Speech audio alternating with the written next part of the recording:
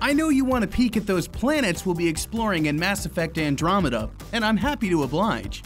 I'm Tony, this is a GameSpot news update, and for all the space game news, be sure to subscribe. The main hook of Andromeda is finding a new home for the human race, and the latest trailer gives us a look at a few possibilities, known as Golden Worlds. Habitat 1 is a dry desert planet with underground rivers. Habitat 2 is a moon with a pretty red forest. Habitat 3 is covered in jungles and hills. Habitat 4 sports a bunch of towering rock pillars and running rivers.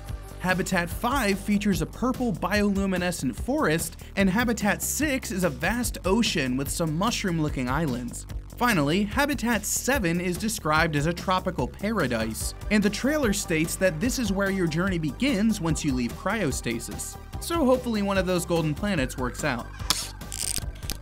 Mass Effect Andromeda comes to PS4, Xbox One, and PC on March 21st. If you want to revisit Mass Effect 3 in the meantime, check out The Saddest Party on the Citadel, GameSpot's new series where we try to kill off every member of Shepard's squad in the worst way possible. And for more lighthearted video game news, you're already in the right place.